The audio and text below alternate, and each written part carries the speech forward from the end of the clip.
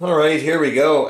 Hopefully, yeah, it won't be too many shadows. I'm really happy that I actually got rid of the giant light glare right above me. I've got like garage fluorescent lights in the main room. Anyways, here we go. Yeah, it's the second round, second go round for the scenario 8. I had it set up. It's been up here for, gosh, nearly about a week, but with the heat and everything else and other things I've been doing, just never got around to it. But it's kind of one of these games, well, maybe a lot of games in it, I find anyways, once I get into them, I just want to just keep, you know, one turn after the other. I just finished doing the Allied second turn. It's interesting in a weird way because I didn't realize it's like, holy smokes, I'm still making tons of mistakes and I have to learn the scale of the game. Like I'm just not used to getting there, I think.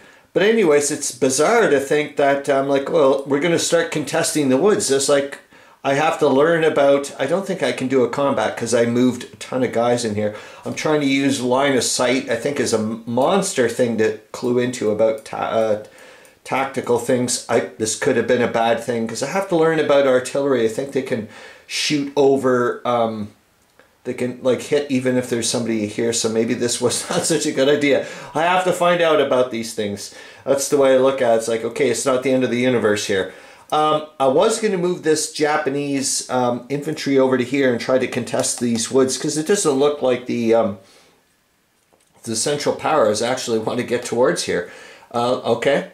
So I'm using some interdicting fire with the Japanese artillery here just in case. I don't know.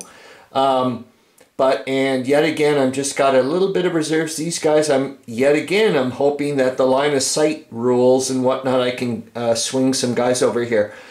These guys are so far for range. This is where I'm starting to wonder about this. I'm not sure. Yet again, I don't know about the scale of this game and what types of communications was going on. But I find it a bit weird that it's like I'm moving these guys in column all along this road knowing full well that these infantry dudes can't hit me because they've got a range of 5 unless they want to come out of the town, and they're not going to do that. So it's like I feel great about doing this, but then I guess I have to also remember, but it's got nothing to do with the it's about the scenario. Yeah, it's foggy, so I can use that into the narrative, but it's like, yeah, but that's a scenario specific thing because it's reducing my artillery, all artillery, down to 15 hexes regardless. Like this guy used to have 25, but the fogs is killing, I guess, its sighting, their sighting ability.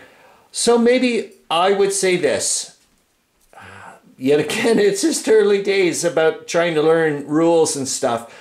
For me, I think I would actually want to say, you know what, you need to, for your little tactical Lord knows what's, say, okay, what are the orders here for these guys? Like, what is, and they have to do that. They can't just start saying, like, you see what I'm saying? Like, his objective is to go down this road and get up this hill. That's the way I've got to do it. And, yeah, okay. Maybe I'm getting, it's weird. It's bizarre to try to stay away from being gamey yet playing a game and then also, I don't know if you know what I mean, kind of thing. That's it really. Now I'm going to go off to the Central Powers turn, which is not all that exciting in a way. I guess maybe these woods, I never expected these woods to be contested that way. Well, I have to, like, that'll be neat. Which means maybe that'll draw in some more Central Powers players that way. I don't know. Anyways, we want to secure the town, obviously, here. It would be nice to get those woods, but I don't think it's going to happen. So I think we'll just stay here and let the... we'll just try to... sorry to say it, but try to... whittle down the Allied powers as they try to get towards the hill here. That Prinz Heinrich thing, a hill, the prelude to the battle for Tsing-Tau, which is actually going to be the upcoming Big Bertha. Oh, shoot, I shouldn't have said it because Jeremy's supposed to bring it in. Oh my goodness. Anyway, she did.